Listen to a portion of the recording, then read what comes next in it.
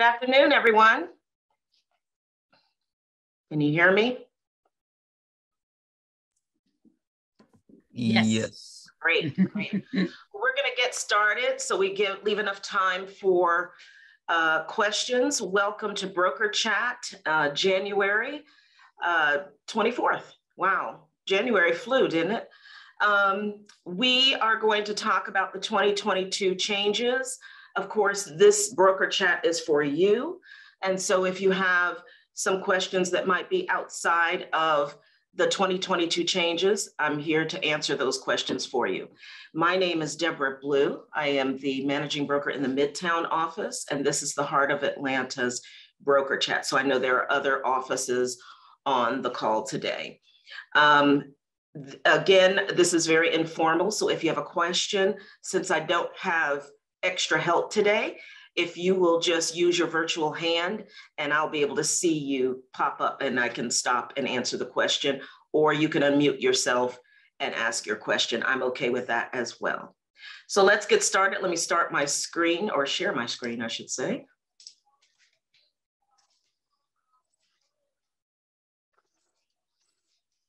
And if someone could verify that you can see that.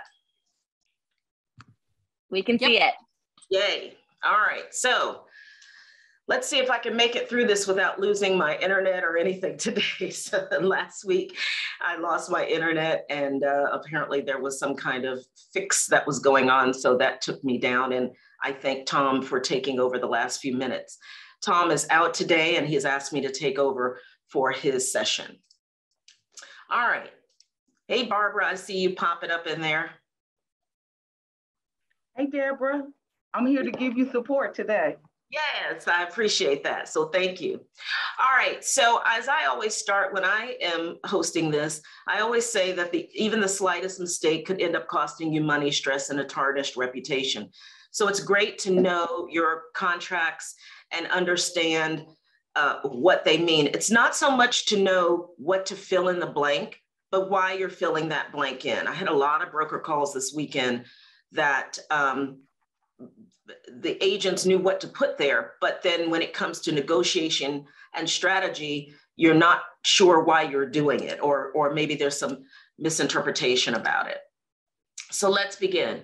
You'll notice here that we had some new and revised forms. I may squeak past revisions because it's important, but it's not as important as actually some of the new forms or new verbiage in here. So there should be a handout in the chat at some point here. I did request that to be done. And if it's not there at the end of this, let me know and we'll see if we can get that to you. But these are the main forms that were changed for 2022. Almost every form may have been touched in some way.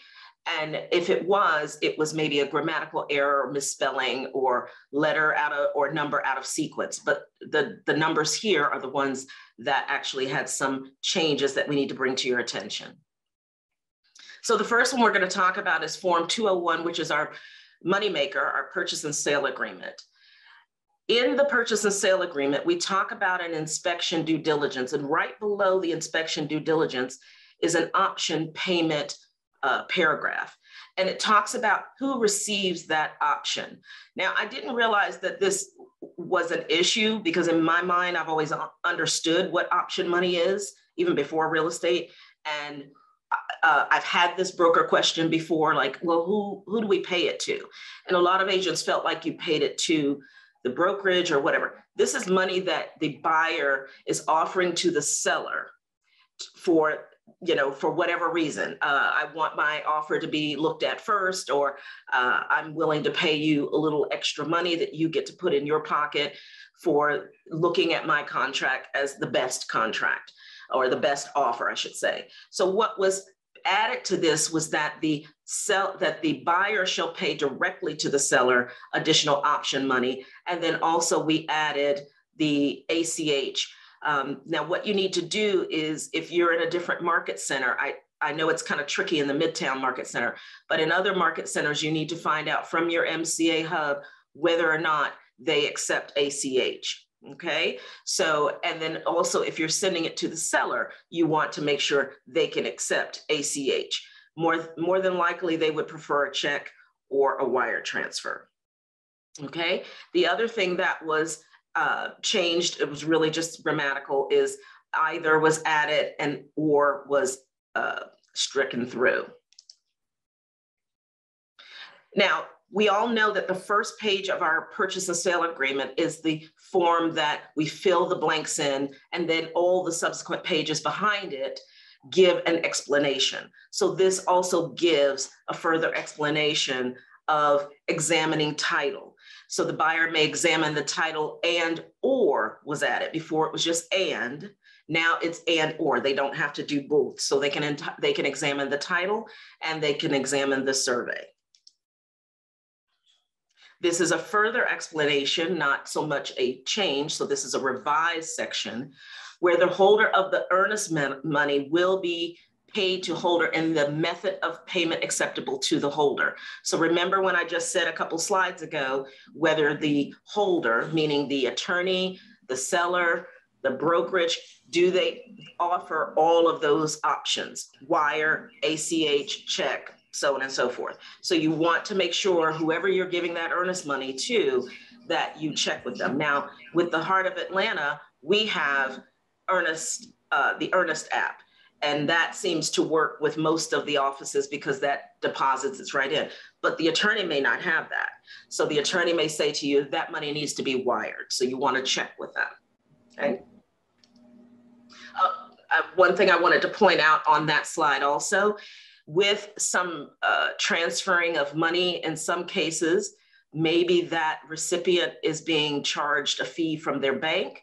And what this paragraph is also talking about, if there is a charge, it's not a aftermarket charge for anyone, but if there is a charge, then they are going to pass that charge on to your buyer.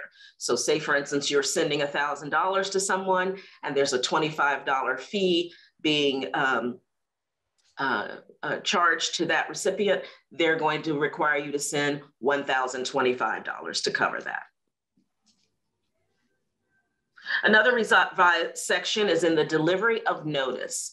So a lot of times we are working late in the evening, we're sending counters and so on and so forth back and forth. When you bind, let's use the example of binding a contract and you send it over to that co-op agent, a very good practice would be to give them a courtesy call or a courtesy text. If it's late, you don't want to call on the phone, you can send them a text. If they do not open it, whether it's the seller, the buyer, it is considered delivered. You may not open it, but it's considered delivered. So if you have a binding date of January 24th and you sent it over, but that agent did not open it until the 25th, your binding date is the 24th, okay?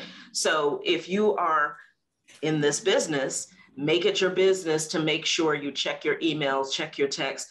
And please, I find this to be quite interesting. I don't know how we've gotten away from it, but when you send something to someone, etiquette is to let them know, hey, I sent you an offer. I can't tell you how many times I'll just go into my email and go, I have an offer. And no one called, no one said anything about it. So our code of ethics and our standard of practice talks about these things, and all of us just took that class. So, or most of us, took that class by the end of December of last year. So I know we take it for the class, we take it because it's required, but I really encourage you to pay attention to what is said, because everything is not a form. Some things are part of our code of ethics and our standards of practice, okay? I had someone call me this weekend that wanted to know where do I find that? And I said, well, that's not something you find. That is part of your code of ethics. All right.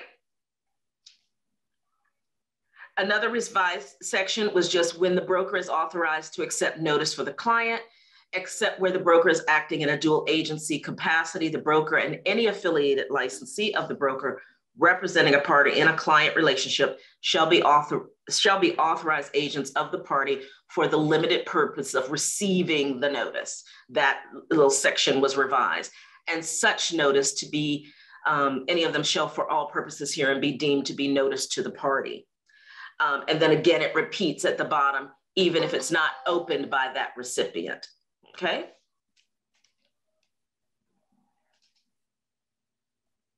Other terms, no authority to bind. This has always been here. However, they did go in and just change a couple of words here, from here to there to, legalese. And therefore, or to notices signed by broker, but not to the potter. However, if authorized in this agreement, broker shall have the right to accept notices, that was just changed, on behalf of a party, but not send notices from the broker on behalf of a party unless they are a signer to the party. Okay, so basically I like to use the example of agents that have transaction coordinators and assistants and other people that are not a party to the contract. Yeah, your transaction coordinator can send over things and so on and so forth, but they're not a party to the contract. They're working on behalf of the broker or of you, and mostly you. Now, of course, when you have an assistant, there should be forms that you fill out with your broker that indicate that you have an assistant and that they are following all the rules, whether they're licensed or unlicensed. So this just kind of clears up who can bind and who cannot. The notice of the binding agreement date. This has always been a big question.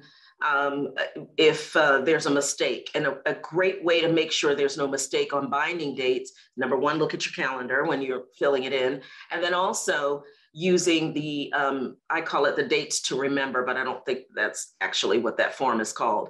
And I like to put an offer together, bind it, and then I send over to all the parties the dates. That way, if I've made a mistake in counting or something like that, the other agent hopefully will catch it, we fix it, and so on and so forth. So this is basically saying, and I'll read it quickly, notwithstanding any other provision to the contrary contained in this agreement, is the expressed intent of this section that a broker or licensee involved in the real estate transaction, not a transaction coordinator, may perform the ministerial task of filling in the binding date. And I know for a fact assistants are filling that in. And that might not sound like a big deal until it is a big deal.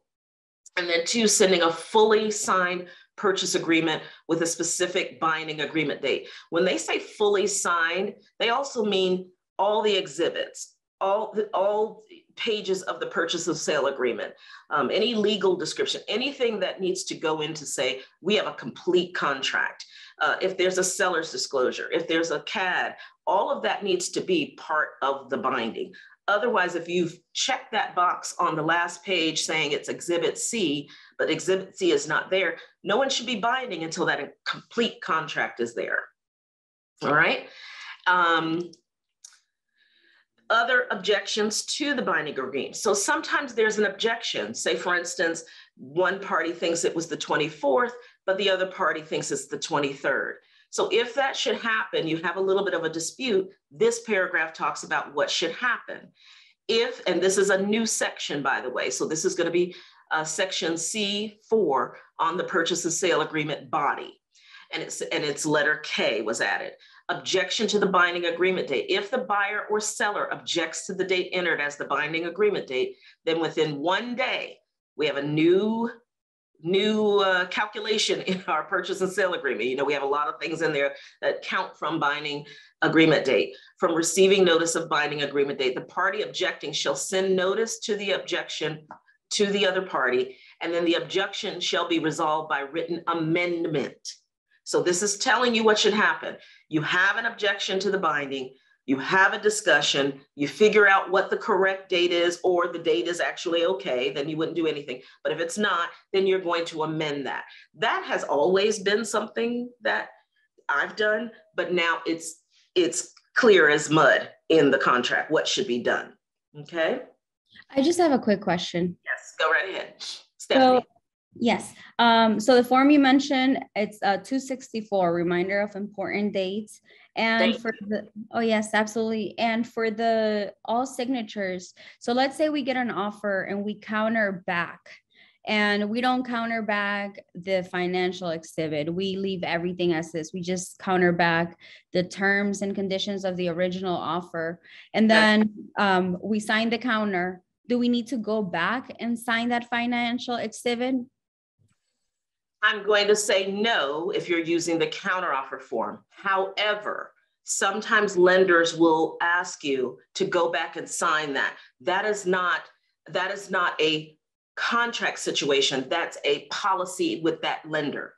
So that happens a lot with an FHA exhibit or a VA exhibit, where we put everything together with a counteroffer, but then when you give it to the lender may require, based on their policies in their office, and ask everyone to sign that form. That doesn't mean sign everything in the contract, just that form. Now, I have recently had someone call me that wanted everything re-signed.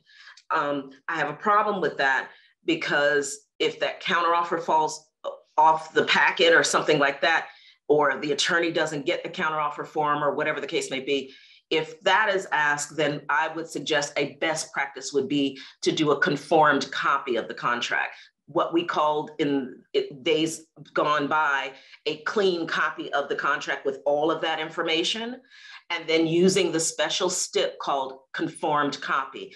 That way, if you copy everything over to a clean version and you forget something from the old version, that special stip saves you, because it basically says, if we forgot something, the old one still stands. Okay. Does that answer your question? Yes, thank you so much. Would you mind just wording it so I could take down the notes to make sure I have that special stipulation right?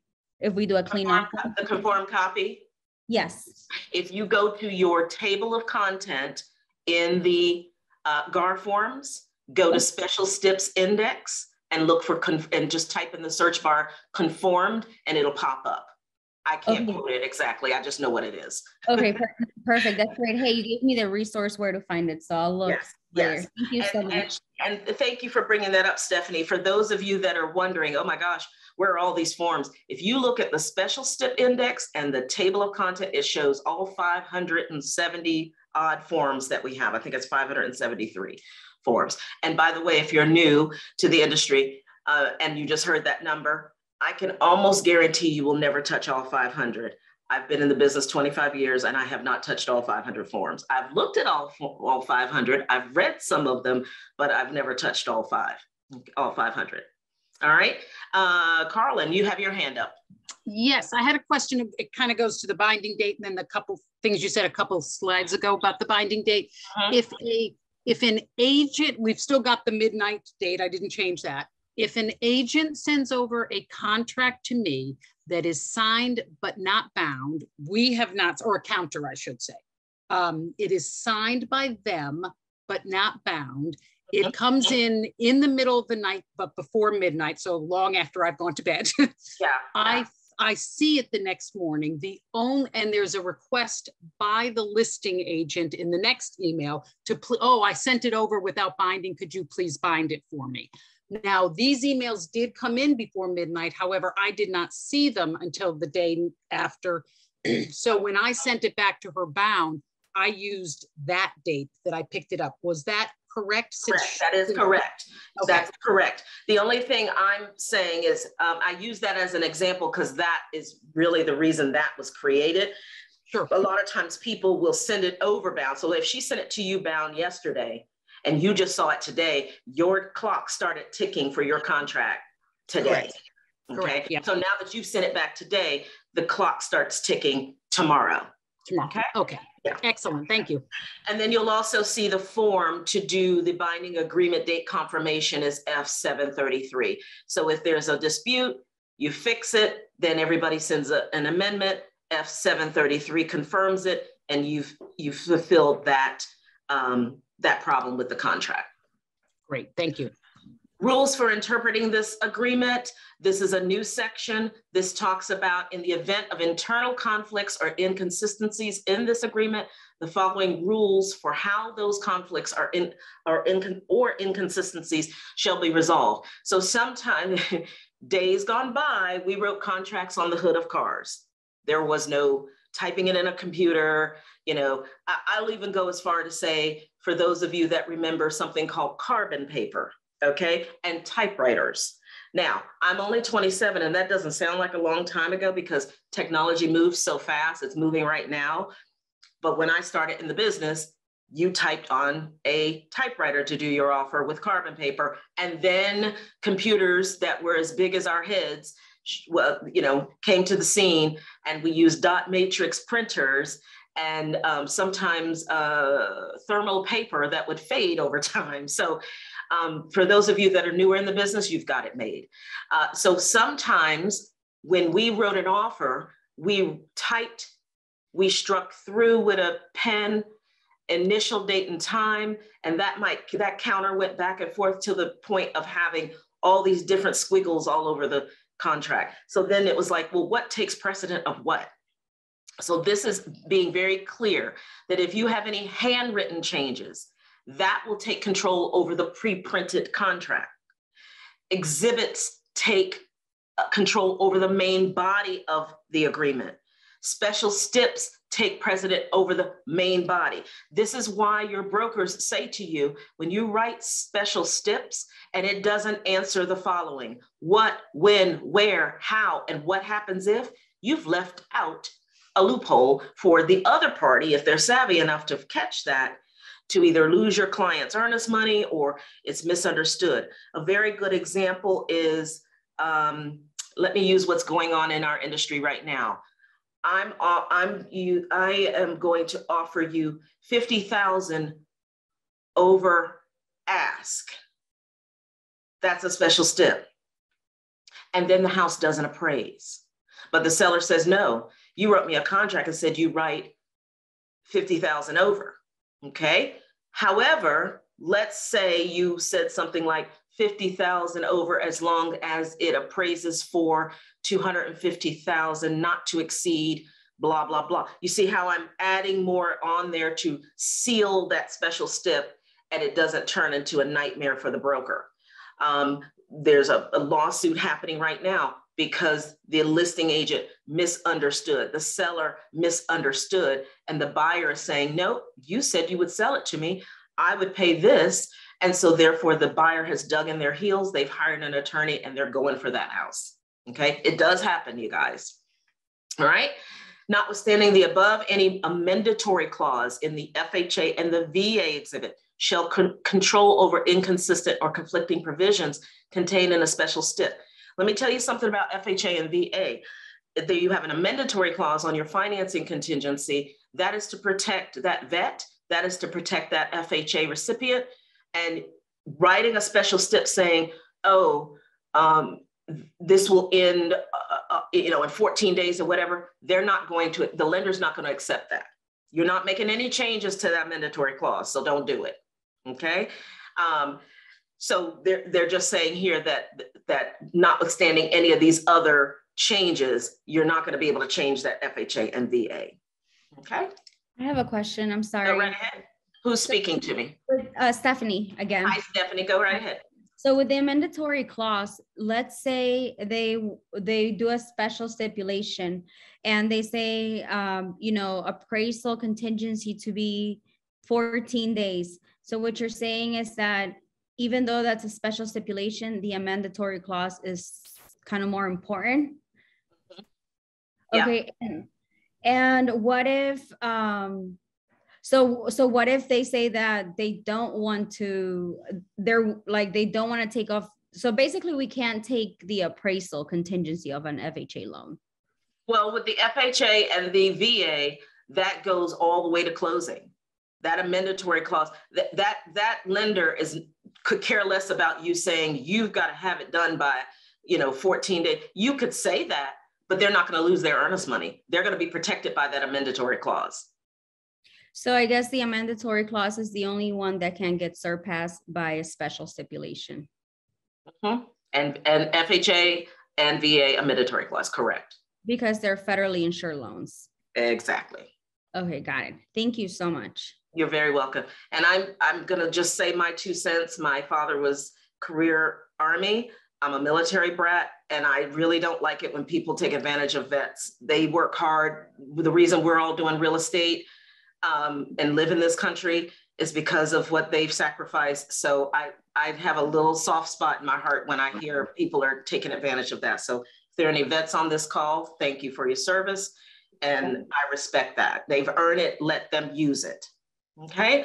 The new section of— Oh, Deborah. Hey, I'm Deborah, sorry, this is Barbara. I had a question. Sure.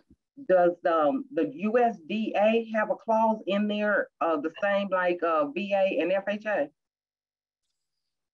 You know what? I don't know because I've not done a USDA. So I'd have to look at that. I'm going to say probably yes, because that's also federally backed. And I'll follow up on it also. I just thought you might know. It's not something that I talk about too much in contract classes because most of Atlanta doesn't qualify. Although we do have, you'd be surprised, some sections of Alpharetta and Marietta and things of that nature that have little pockets of USDA financing, but it's such a small percentage. I don't really talk about it unless someone comes to me with it. Thank you, Deborah. I'll follow up on it. I appreciate that. The next broker chat, if you could bring that up, that would be nice. There may be someone on the call that might need it. Okay, thanks. Thank you. Then there's another new section talking about the day. I cannot believe that the contract committee had to explain to us what a day is, but for those of you that are not familiar with what a day is, a day ends at 11:59 p.m. When you hold your cell phone and it's New Year's Eve at 12 o'clock, it says January 1st. That's a different day. So a day, now we use lazy language, including me, midnight. We all say midnight, but midnight is the next day. So if you're working on a contract, you have the right to write a special stip and say, I need to have this by 5 p.m. That's the end of our due diligence. That's the end of our whatever. Instead, but the contract, for those of you that are new to real estate and on this call, the contract always reads, or not physically, but understood 11:59 p.m. But the confusion comes in because we use lazy language saying midnight, and midnight is not 11:59. It is the last hour of the day, okay? All right. New section added to all of our brokerage agreements. We're gonna move on to Form 101. Exclusive seller brokerage agreement, exclusive buyer agreement, all of these have had this change and this new section added for the definition of a seller and a buyer. I'm not gonna read that to you. It's just breaking down exactly what that is. And who that is, because sometimes there are other parties involved. I have a contract this weekend that has 3 buyers on it. And of course, when I called the lender, I wanted to know, why are there 3 buyers? Who's qualified? You know, all 3 are qualified or just 2 are qualified and they're just gonna own it in 3. You know, these are questions as a listing agent that you have the right to call that lender. And I knew that lender, and that lender was very gracious and gave me all the information I needed to go to my seller and say, we have an offer and here's what it looks like. And this is why you see 3 buyers. And I've gotten confirmation from that lender that they've pulled everything. They've also opted not to have a financing contingency. And here's why. You see how that makes a seller feel good about your value and how you're explaining the contract to them. Okay, so exclusive seller brokerage agreement. The revised section talks about the following are types of agency not, and they put that in bold. I think it was always in bold, not offered. Sometimes people make the mistake and check things that are offered. So in Georgia, we do not offer sub-agency. You will need to check with your office to see if you offer the rest of these. My answer is probably yes. The only thing that would be question mark is dual agency. Every market center is independently owned and operated, even though we have 1 qualifying broker. We are still independently owned and operated. So therefore, there may be market centers that don't allow you to do dual agency. For those of us in Midtown, we do allow it. We don't encourage it for newer agents if you're not real savvy yet with working with contracts. And then there are some of you on this call that don't believe in it at all because you feel like you can't serve 2 masters. I've never had a problem with dual agency. I've done lots of dual agency, but here's the thing. Here's a better practice. If someone calls you and they say, I want to see your listing, you already represent the seller. You don't even represent that person yet. And by law, Georgia law and our realtor law, we are supposed to explain agency as soon as we have contact with that person. You probably remember that from ethics. If you don't, read that section. You then need to explain agency. In the GAR forms, we have a form called ABCs of agency. It's located in your consumer brochure. Use it for your seller packet and your buyer packet. Then you have fulfilled explaining agency because you've given them a pamphlet they can look at, and maybe you've taken an extra step and gone over it. Then you ask that person, how would you like to be represented now that I've explained that to you? You get that brokerage agreement signed or that customer agreement signed or that tenant agreement signed, whatever you're representing, and you move forward. Here's what not anyone on this call, but all the others do. They wait until they're writing an offer and then they get all of that signed. That is a violation technically, okay? Because if something comes up and there's a problem, and the broker starts asking, how did we represent you? Or we ask you, how are we representing? And that person says, well, I didn't understand that. I didn't want to be represented. Then we have a little bit of a problem as to when all of that was explained and how it was explained and when it happened, okay? I see you, Barbara. I'll get you in 2 seconds. Now, if the broker offers dual agency as one of the agency relationships, then the seller does or does not consent to it. So if you're in a situation of dual agency, so going back to my example, if I'm representing someone who says, I'd like to see your listing, I explain agency and I let them know right now you're a customer. I represent the seller. I don't need to do dual agency, guys. I just need to show them the house with the agency they choose, okay? And I'd like to choose them as a customer first. And I tell them, I'm gonna give you one gimme. We go see the house, they love it, they're the customer, seller's my client. However, if they don't love it, then we can have another CITO come into the office conversation. Then I can explain, well, if you'd like to take this another step, you can become my client, sign the brokerage agreement, and we go skipping down 285 to look for a house. If they buy it, I'm still getting both sides of the commission. It's just that one party is a client and one party is a customer. We don't have to muddy the waters right off the bat, okay? So just remember that. And I gave you my script. I'm gonna give you one gimme. You're gonna get in the car. We're gonna go look at my listing after I've checked them out and make sure they qualify. And then if they love it, great. If they don't, then I try to capture them as a client. Clear as mud? I'm going to take that as a yes. Clear as mud. Stephanie, and well, you know what? Before Stephanie, let me go with Barbara, because I think she had her hand up first. I had not taken it down, so I just took it down, Deborah. Oh, you okay. Stephanie, you're up. Yeah, so let's say they get that sweetheart deal, right? Where you represent both of them. Aren't we obligated to disclose that to the other agents? Because if we give the seller that sweetheart deal, yeah, maybe their bottom line can be less, or like, don't we have to put in the stipulations? Like if we do the sweetheart deal, our commission is gonna be different, or I don't know. I just don't want to get in trouble accepting an offer where I'm doing dual agency and then an agent says, well, you didn't, I mean, I don't know. Well, if it's a dual agency, there's no other agent involved. You are the agent. Mm-hmm. I don't know if I understand the question. Okay, so let's say that there's an offer, right, from another buyer who has an agent, and both offers are exactly the same terms and conditions. But if I have the buyer as a customer and I decide to give my client a sweetheart deal, wouldn't I be obligated to disclose that to the other agents? So let me start with, there's one word you keep saying, What does your seller want? This is a pet peeve of mine as a broker. When an agent calls me, they talk about I, and I'll ask, well, what does your buyer want? What does your seller want? You don't owe anything to the other agent. If the seller made the decision to go with your sweetheart deal versus the other deal, that's up to the seller, not you. And co-op agents, stop getting mad at someone who is doing that, okay? What you're obligated, let me answer your question now. What you're obligated to the other party is to let them know that their offer was presented. That's the problem we have.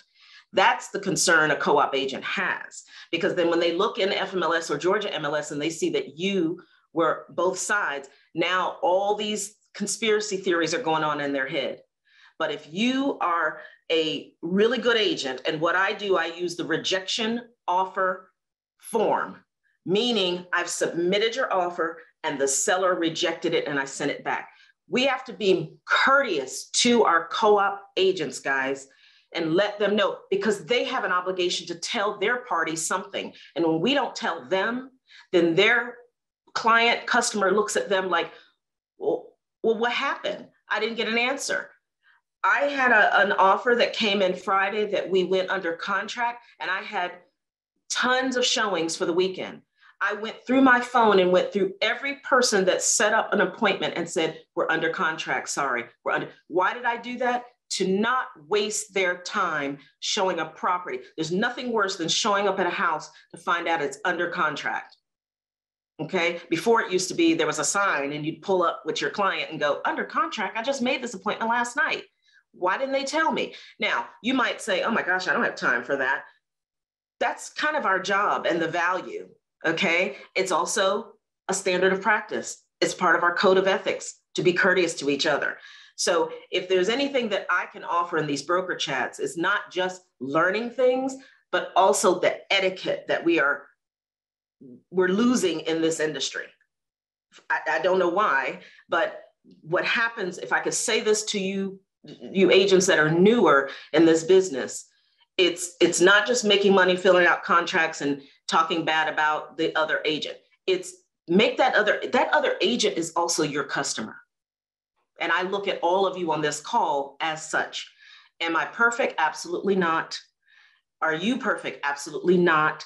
But we need to be the example. Let me just say it like that, because there are other people in other companies that are not stressing this. And I'll tell you, in our industry, the sellers out here, they respect Keller Williams. And when we misbehave, they look at us like, wait a minute, you're the #1 company. We hear about how well you guys are trained, but you behave badly. Now, I have a seller now that's really upset that every time someone went into the listing, they left the lights on or left a door unlocked. I know I'm kind of deviating from what we're talking about, but I just want to make sure that I answer your question. And that is, you don't have an obligation to tell them about your sweetheart deal. That's between you and the seller. But you do have an obligation to say, your offer was presented. I also submitted an offer, and you don't have to tell that. But at the end of the day, they just need to know that their offer was submitted, but it was rejected, or the seller decided not to counter. Okay, thank you. By the way, sellers do not have to counter. So for those of you that think they need to give me an answer, they do not. All they have to do is put a sign in the yard and sell their house. That's it. Okay? Until that changes, I don't know if that'll ever change. Barbara will be able to probably tell us that.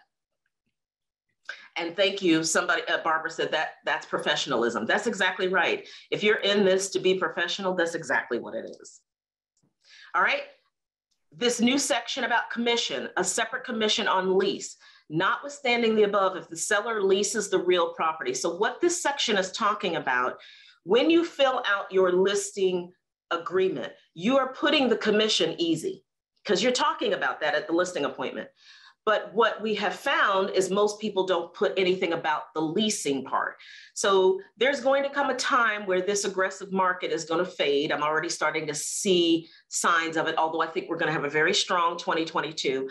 But I see a little bit of slowing down. Rates are changing a little bit. They're still great, but people are taking their time. They're looking. They're going back a second time. Things of that nature. So when that happens, the seller might say, you know what, we've had this on the market for 100 days, or 200 days or whatever. I don't think I want to sell now. I think I'm just going to lease it. Rents are high right now. I'll make a few dollars and then we'll try this again next year. But then you don't have anything written in there for a lease after you've paid for photography, you've paid for staging, you've had a transaction coordinator, and you've got some expenses here. And now, instead of having the listing and they go and find some other company to lease it or they lease it themselves, they're obligated to pay you a leasing fee if you have filled it in. If you have not, guess what? You're going to come to your broker. You're going to be upset. You're going to roll around on the floor like a 5-year-old. And we're going to tell you NA means NA. 0 means 0. There's nothing for us to fight for. Okay. So make sure you're filling that in. And when you talk to the seller about it, you let them know in the event that you decide to take it off the market and lease it instead, then my fee will be XYZ. Okay. Buyer's obligation of the commission. This is a big change. When we fill out a buyer's brokerage agreement, same thing happens. Everybody just automatically puts or doesn't put, if, hey, by the way, buyer, I'm used to making 3%, but sometimes the listing says 0. I can't even believe that. I haven't seen it yet, but I've heard about it. 1%, 2%, 2.5%, but I work for 3. So in the event the seller is only paying 2%, I'm going to need you to pay the difference. And on the form, you may put 3, but when you explain it to the seller, you may say, that's to cover me if the seller pays nothing. However, if the seller pays at least 2%, I'm going to need you to pay the 1. I know a lot of you are probably going, I have to explain that now. You should have been explaining that forever. But now, because of the DOJ and NAR kind of fighting right now, this of course starts in the West, and we all know things start in the West and move East. What is happening, buyers are saying, well, buyer agents are telling me that their services are free. Our services have never been free. What our services have been paid by the seller because the seller offers us a co-op commission. But we have noticed in this aggressive market that that is not always the case. And with some of the new construction builders out there offering nothing, and they're saying, you know what, you need to have your buyer agent pay. Okay, so you've got to start. We're already supposed to explain agency. And when we explain agency, we then need to explain that this is how it works in Georgia. And I know it's very easy to say, oh, you don't have to worry about the seller's going to pay me. Well, we are in a different market now, and this market might not ever go away as far as some of the practices, I should say, that people are like, you know what, I like this practice. We're going to keep it, and we're not going to offer any commission. They need to get it from the buyer. Hand up from Amy. Go right ahead. Yes, I'm just wondering if anyone on the call or if you've talked to anyone who has had these conversations and what has been the reaction. Because I think the public, you know, as you say, thinks it's quote unquote free, even though it isn't. But, you know, I'm just wondering if there's pushback. I will tell you, I have always done this before this became written as a new section. Years ago, I had a for sale by owner client that I worked with back in the day when we advertised on TV, and he was the sales rep and I was advertising on TV. He bought a for sale by owner. For sale by owner did not want to pay me. I had already had a sit down meeting with him that most commissions offer a co-op to me, but in the event you buy, and at the time I said a for sale by owner, then you're going to be obligated to pay me. He could not pay me at the time. I went to my broker and my broker said, let's set up a note. And he paid the commission over 3 months. Now, that's just an example, but I have never had pushback when I explain that because I always get an agreement signed before butt hits leather. Okay. I don't take anybody out that's not obligated to me. I don't have time for that. So if there's anybody on the call that would like to say, hey, I did have some pushback, that's great. But unfortunately, this is here to stay. And we as professionals are going to have to be very straight with it. Now, here's what I've heard the last time I taught this in contract class. Well, could we just pull the listings that are 3% and not show anything else?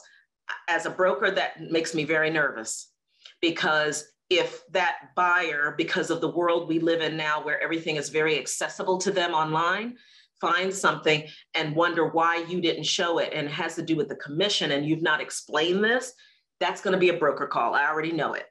I'm waiting for it. So, and Deborah, and you know what? And it's also going to become a fair housing violation. Yes, that's where I was going. Steering, fair housing, it's going to open a whole new can of worms if we don't suck it up, buttercup, explain this. And wouldn't you want to explain this ahead of time and know whether or not you want to move forward? You're going to make a business decision to say, okay, I'll accept whatever the commission is, or say, you know what, I'm going to write on your brokerage agreement that if it's 0, we've got to figure out a way to do it, whether we bump the price up or, you know, whatever we do. But those are strategies that I'm not going to get into on this call, but I just wanted to let you know. Does that answer your answer your question, Amy? Yes. I think the important thing is I have to figure out how I want to handle it. Yeah. The tricky one is my buyers who are at a lower end, and there is just no way they have money for a commission. So I have to figure out that just may be pro bono work. Well, I wouldn't say pro bono. Just be honest with them and say, this is how it works. I know you're kind of on a, you know, first-time buyer situation. Money is tight. You know, should we just look at things that are going to offer to pay me? I mean, you've got to let them make the decision. The Right. problem where agents get sued and get in trouble, you keep putting I in the sentence instead of letting them make the decision. Once they make the decision, now you've got it in writing. They've given you permission. I would write it in special steps on their buyer brokerage agreement. Buyer has agreed that we will only look at properties where a 3% commit, or 2 to 3%, whatever your money amount is. That's how I would handle it. And that's how I do plan to handle it if it becomes a pushback for me, but it hasn't so far. Okay, thanks. Okay, you're very welcome. And Deborah, I just want to add on to that if I can, because the myth is that the seller is totally obligated to pay the commission. And what our guidelines say is that the seller typically pays commission. That's right. And so therefore there could be an expense for the buyer to pay commission on the buyer side. And with that being said, when you have the conversation with them up front, they are more prepared than when you have that conversation later on, because we all will make ways for the things that we want. And if you want to purchase this house and you have to pay me a small percentage, you will figure it out. That's I right. just don't want you to have to sell one of the children. This is what Barbara just summed up this slide right here, that basically if the commission is 3% and the buyer agreed in their buyer's agreement, I'm sorry, 2%, and the buyer agreed to pay something, they're going to make up the difference. That's what this is talking about. And what was stricken from our contract, where this is a revised section, is buyer normally pays commission in the event seller does not pay the broker, blah, blah, blah. But now it says that that buyer is going to be obligated at the closing of the transaction to pay that difference. Okay, thank you, Barbara. All right, I did something here. Let me see. There we go. All right, buyer buying property sight unseen. We had a lot of this in this very aggressive market. This is now addressing that. So remember, everybody learned in Real Estate 101, when we got our license, we know nothing about nothing. And so we are putting in here that if you decide to buy this house, this is a new section, sight unseen, you don't get to blame us once you move in and close. Oh, you didn't show me this in the FaceTime. You didn't show me. They chose to do that. Again, you have a special stip section in your brokerage agreements. Start putting things in there. If I tell the seller I'm going to give them a sweetheart deal, I write it in the special stip. That way we have it in writing. And it's not just a conversation. If I tell the buyer that anything, then I write that on their brokerage agreement in special steps. Okay, so start using that. If you're not using, there's probably a handful of you that are going, oh my God, I've never written anything on special step. All right, I can't understand why my doohickey started acting up. But anyway, buyer enters into a contract to purchase real property during the term of this agreement and later closes on the same, even if the closing is after the expiration of the agreement, where broker is not paid its entire commission. This is a default. If the buyer enters into this contract and they don't pay, there's a default. There's an opportunity that the brokerage could sue that buyer. But I'm going to just tell you, a lawsuit to do this is a lot. So when you come to your broker with something like this, then we are going to need to have a lot of documentation as to what you said, what you did in order to go after something like this. Know that with Keller Williams, we share in the attorney fees. And so just use that with caution when you decide to go after a buyer or a seller. Okay, let me go. I don't know what I'm doing there, but anyway, closing costs, prorations, that was just revised as to who pays the taxes and the prorations. Nothing big there other than if there's any kind of preferential tax, and that usually happens in land deals. So for those of you that have worked in land deals, this is Form 213, and that's the only thing that was really revised there, to talk about preferential taxes. Temporary occupancy, this talks about the seller shall have the right to continue to occupy the property for however many days from the date of closing until blank. So you need to put a time there. And then it explains that that seller is not really responsible for that house anymore. Your buyer is. So if something is not working, let's say their temporary occupancy and the AC goes out, the buyer might say, well, the seller's in there, they can fix it. No, you're the owner now, you're gonna fix it, okay? And that's basically what this slide talks about. And they shall be, buyer as the new owner shall be responsible for making all the repairs of the property, okay? If there's any holdover, you can put a dollar amount for that. I suggest you do that. As a broker, I notice that people don't put anything there, and whatever you put there, you need to make it hurt. It needs to be $100, $200, $500, so that if that person holds over, they need to be paying you that money. One way of getting that money is to see if the attorney will do a, what's the word I'm looking for? Hold an escrow of money, and then that can be released once they move out and you walk through and everything is fine. But you've got to figure out how you're going to run your business, how to collect that, because one thing I do not want to be is a bill collector.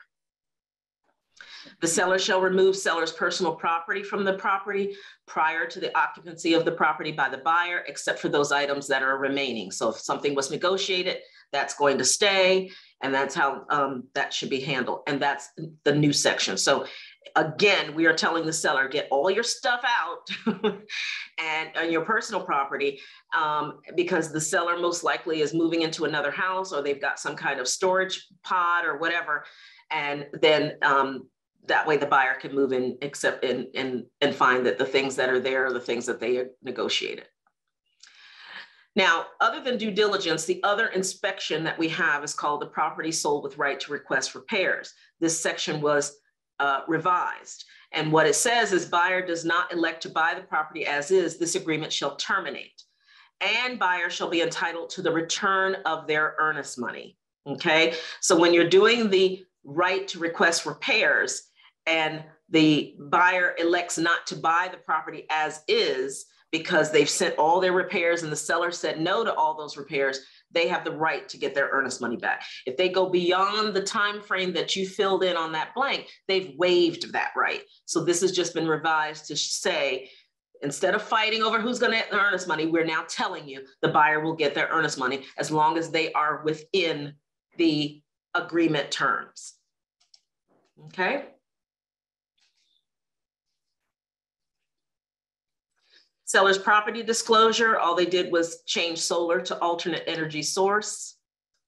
If you have a sewer plumbing situation with a well, that you give the date of service and testing. That's new and revised. Same with the termite section of our property disclosure.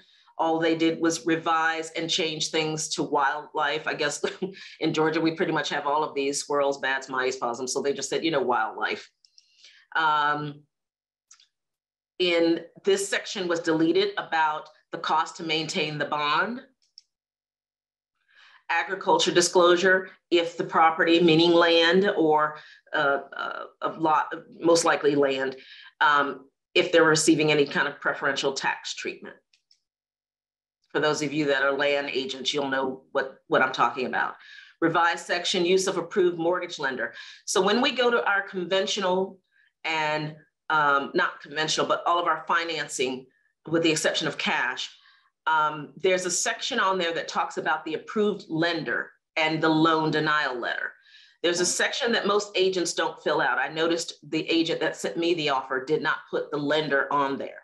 Right. If they are ever declined, they can only give a decline letter from the named mortgage lender in the contract under section 6. And it's on the first page, right below the little graph where we put in the terms. And then right below that, it talks about the mortgage lender. You should be putting, if there's 3 lenders that your buyer's looking at, put all 3. That means all 3 of those lenders could give a decline letter.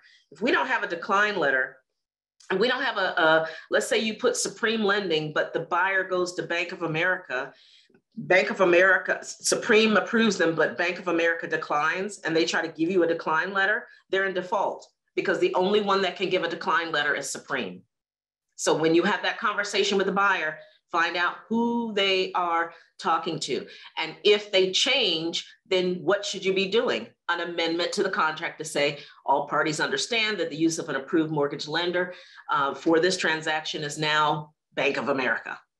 Okay, that way that protects your buyer to be able to give a decline letter from that lender. So if you're representing the seller and it's blank, can you put in your preferred lender? Sure, you could counter anything there, but everybody has to agree to that. So to counter, I guess we would just have to send a counter offer saying that everybody agrees to, okay. Yeah, so in the counter offer, you would say for section 6, mortgage lender, Supreme Lending shall be, an approved lender for a decline letter. Okay, thank you so much. Okay.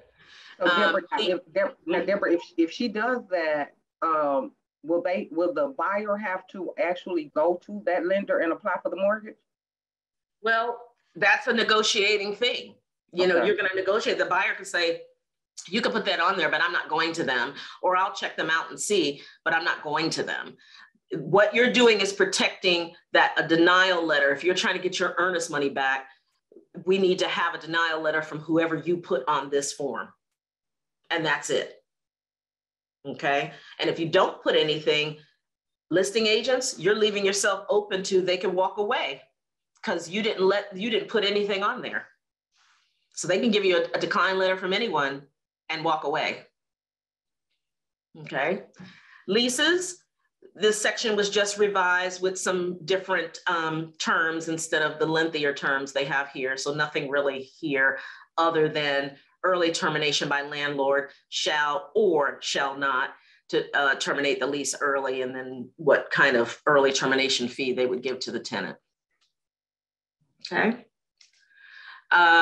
Lease for residential property. This just goes into more explanation. It was revised based on the front page. Further explanation, denial of access and right of access. Visitors may take photos and capture. This is letting you know that we have a form that if you are listing a property that a tenant lives in, we have a GAR form. I don't know the number, but it's called permission to take videos. I'm paraphrasing that, but if you type in video, it'll pop up.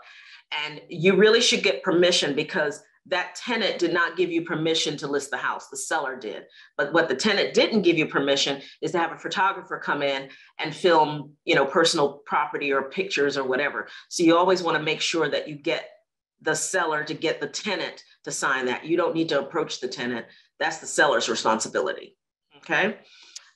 Because sometimes the buyer might come in and say, oh, do you mind if I take some pictures of the kitchen or the bedroom so I can remember it or whatever? You need to have permission for that. So when I am there, it's showing a property, I'll ask the seller if they're there, is it okay for us to take video? Or I'll ask the agent, is it okay for us to take video before I do it? I just don't let my clients do it. Miss Deborah, can I add one more thing? And I'm sorry, I keep butting in. No, you're fine. That's what this is for. Ms. Deborah, it's also been recommended from NAR and GAR that when our sellers have video equipment in their house, that we should probably put something in the listing that there is surveillance cameras in the property. Yes, I do that in my private remarks. So that's a courtesy to you guys that and when I'm taking a buyer out and I see a Ring doorbell or whatever, I'm going to assume there's other listening and camera devices. So in private remarks, as long as the seller agrees to that, I will let them know you know, there's a security system with cameras, so on and so forth. Many people have some type of Ring doorbell or whatever company you use, but a lot of people do have those type of things right now. So you want to be careful. When I go into a home with a buyer, I'll say, it looks like they have a Ring doorbell. Let's assume that they have other listening devices or things of that nature. Just go in and look, and then we can step away from the house or get back into the car and discuss anything. I have an investor, I don't work with him anymore, but he got a kick out of having his cameras in the house and listening to what people were saying. And then he would get upset if they insulted it. And I just feel like it's wrong, first of all. And it waters down the strategy of the buyer to say, well, I think I want to ask for this and that. And the seller's already forming their opinions of what they will and will not do. I just don't think it's fair, but that's the way we live now with cameras everywhere. So just inform your clients. We don't need to talk about it while we're in the house. Let's just go in here and look. And as we're going to the next one, we can talk about it. You know, so just be very careful with that. If you feel inclined to let agents know that's going on, you would put that in the private remarks. Okay. Option agreement was revised. Basically, this is the form that if, say, for instance, your seller, your tenant is leasing a property and you're giving them an option to buy it, they would get the first right of refusal. And this is basically talking about that. Now, what I will tell you is, because we have a lot of changes, it's now 1 o'clock. For those of you that would like to stay, I'll finish this up. For those of you that cannot stay, you should have in the chat the handout of all the changes. And then of course, you can always reach out to your own broker, or you can contact me. I'm at dblue@kw.com is my broker email. Don't send it to my team email because you'll get lost in everything else. But the dblue@kw, I keep that reserved for broker questions and calls. If you need my number, it's 770-480-4470. All right, so thank you for those of you that did attend, and for those that would like to stay, I'll continue on. Okay, Deborah, just FYI, the document is not in the chat. Okay. You know what? I think somebody is taking over for Nyala because she's out, and so they did not put that in there. And I don't know. Deborah, I don't have the appropriate documents to put in. Okay, let me do this. Let me get through this. And if you will put your email in the chat, we'll make sure you get the form. All right. Thank you for that, Deborah. Sorry, I'm covering for Niale. It's Pierce, so I'm trying to. I wasn't sure if that was this week, and this wasn't my week to do this. It was Tom's, and so absolutely. Yeah, so we're all kind of like piecing it together. So thank you so much, Pierce. Absolutely. So I'll keep it running and everything keep going for you. Okay. Yeah, we're almost done here. Perfect. Let's see. Where was I? This is just a continuation of revising the wording. That's all there is to that. So if you work with option agreements, then you want to go and read that. And this is just more continuation of how you can send the money, where we talked about ACH, that was added. This is talking again about the purchase and sale agreement. If you were giving that tenant an option to buy the property, you're going to talk about what that price is. And if there's any other credits or payments that need to be made in order for the ability to have this option. Just more revised. Very few people do that. Community association is a big one. I had to explain to the agent, who sounds like she didn't take a contract class. She did not want to show my listing because the assessment was 50. Her buyer thought there was an assessment of $5,700. And what the sentence says is the total annual is $5,700, but it is paid monthly. So somebody didn't read the whole sentence. They just saw the word assessment. And I said, there is no assessment, because this was a text going back and forth. I said, no, there is no assessment. The monthly did go up. And she said, well, you have on this form that there's an assessment of $5,700. And I said, did you read the sentence? I said, oh, the word assessment is the same as what it used to be as the monthly or annual fee. A special assessment is what you're talking about, and we do not have a special assessment. So you may run into that with agents not reading this form.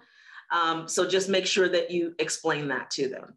Then now they've fixed the form where a lot of everything is on the front page and it's all in sections now instead of spread out over it's still 2 or 3 pages, but now they've brought most of the things that we have to fill out to the front. So it is a little bit neater. Yes, we're sir. trying to make it uniform with the rest of them. Yeah, so that it looks like our purchase and sale agreement, it looks like our brokerage agreements. And I'm noticing that's a trend every year that they're starting to fix those forms so they're a little bit more uniform. You're also going to have the section that also was revised where the contact information for the association and for the master association. For those of you that work a lot in Midtown, in-town, Decatur, where we deal with a lot of high-rise, mid-rise properties, we also deal with live here, work here, play here, and sometimes those have both an association and a master association. So you want to ask the seller that when you are listing those type of properties. And if you don't know what that is, you can talk to your broker or you can talk to me after. Here's where I was talking about the word assessment and special assessment. So you notice right here where it says the total annual assessment paid to all the above selected associations is, and I had $5,700 per year. And it's paid and the box monthly was checked. So when that person came to me with assessment, I'm like, where did my assistant type somewhere there was assessment? Then I realized this agent did not know the words had been changed for 2022. And I explained that to her. If there is a special assessment under consideration or your seller has indicated to you that we got our notice that it is going to be changed January 1st or whatever the case may be, then section 4 is where you would put that information there. Please be very careful about these assessments. This is becoming a big, big problem in our industry where sellers are not maybe opening up their emails from the HOA or not going to the meetings, and things are being discussed, especially for older townhomes, older communities where people are starting to do siding changes, roof changes. I went through this last year with a property that it was under consideration. It wasn't under consideration, it was discussed. You know, if it's just discussed, that's one thing. But if it's under consideration and there's something that says that and what it could be, make sure you get a copy of the bylaws and read through them. Upload them on FMLS so that your co-op agents that write offers on your properties can easily pull it down and give it to the buyer to read, because it's their responsibility to read, not our responsibility to read and explain to them. Okay, but you do want to look at it so you know. And in the one that I received, I highlighted that if they did have something under consideration, it was going to be about $200. But the person who wrote the offer didn't read it and went back and forth with me, and it was an issue. So just make sure you. Question, Barbara. Sure, go ahead. This is Stephanie. About the special assessments, how true is it that now it's a little bit harder with the HOAs getting all those documents since what happened with the condominiums in Miami? I can't speak on Miami because I'm not licensed in Florida. All I can speak on here is when you go to your listing appointment, let the seller know how important it is to get this information. If you have to give them this community association disclosure to say, send this to whoever your representative is so that we can get this answered. A lot of communities have a Facebook or a website friendly, realtor friendly, where you can go in and download things yourself, but that seller is the owner and it's their responsibility to give that to you.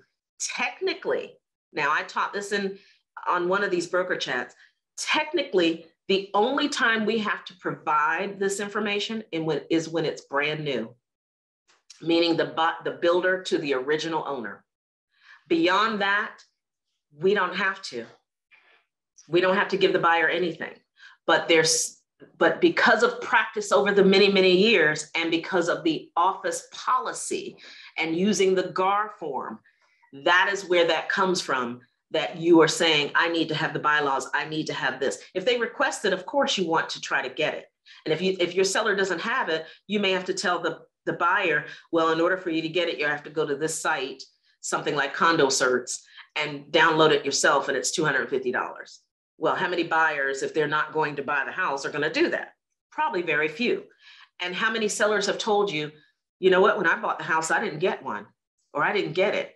So it's really going to be a conversation with that seller. Technically, if anybody has the red book, go read that section.